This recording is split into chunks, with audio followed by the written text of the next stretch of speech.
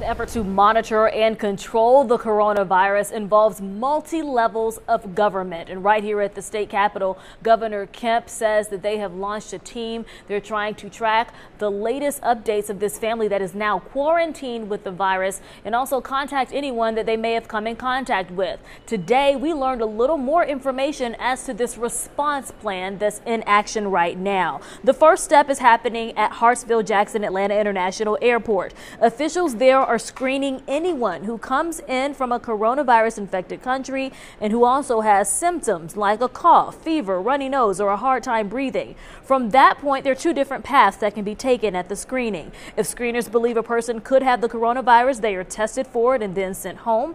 If they don't have symptoms, and they get a follow-up phone call from health officials. If they do have symptoms, a nurse will come out to the home to evaluate the person.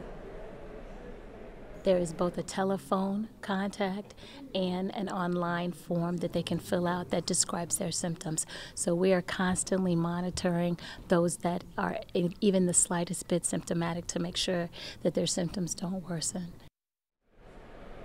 And right now, the CDC is recommending at-home quarantine or at-home isolation. Right now, we know those individuals in that family of 4 are supposed to be isolated away from each other, all within their home. Right now, the CDC is doing the testing to confirm the coronavirus, but state health officials tell us they are hoping by the end of the week that they could do that in the public health labs in Georgia. Reporting live at the state capitol, Haley Mason, CBS 46 News.